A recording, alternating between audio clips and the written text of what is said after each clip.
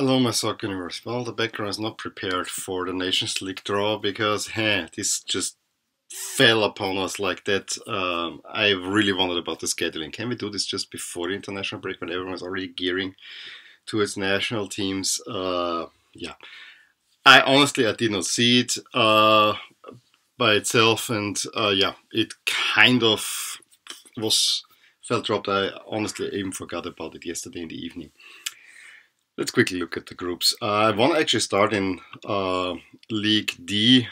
Yeah, Latvia, Faroe Islands, Malta, Andorra is Group 1.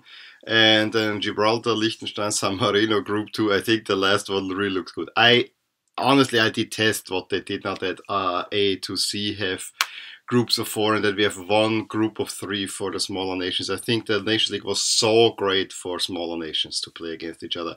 But I actually like the groups. I think that group 1 sounds a little bit. They're even. They're kind of even. League C, we have Montenegro, Cyprus, Luxembourg, Azerbaijan in Group 1. We have Georgia, Northern Macedonia, Estonia, and Armenia in Group 2. Greece, Slovenia, Kosovo and Moldova in Group 3. That sounds kind of a tough one. And Albania, Belarus, Lithuania and Kazakhstan. Also a little bit more. I think the other ones seem not as strong to me, but I think Group 3 especially. I mean, Greece is probably the biggest name in that one anyway, so that was always B. But Greece, Kosovo, Slovenia, that sounds tough. League B, my nation, Austria plays against Norway, Northern Ireland and Romania. Kind of an even group, I have to say. Norway, of course, we have Holland coming, so he was in Austria, so that could be interesting.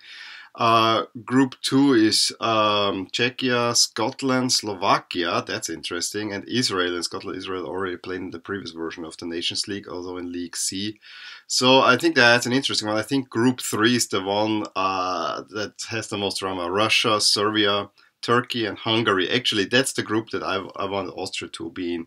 That the stadium, if we play in the big stadium in Vienna, is full, and that would be the biggest chance that our coach finally gets fired if he doesn't do well in that one. But yeah, that's probably the most interesting one. Then Wales, Finland, Ireland and Bulgaria, also not too bad of a group. And then League A, the one where do we get any group of death? Short answer, no. Group 1, Netherlands. I'm wearing my black Netherlands away jersey. Italy, Bosnia and Poland. I think Netherlands and Italy are the clear favorites, and that's actually an interesting matchup that I saw somehow coming. Group 2, England, Belgium, Denmark, Iceland. Again, I think everyone will expect Belgium and England to fight it out for the win.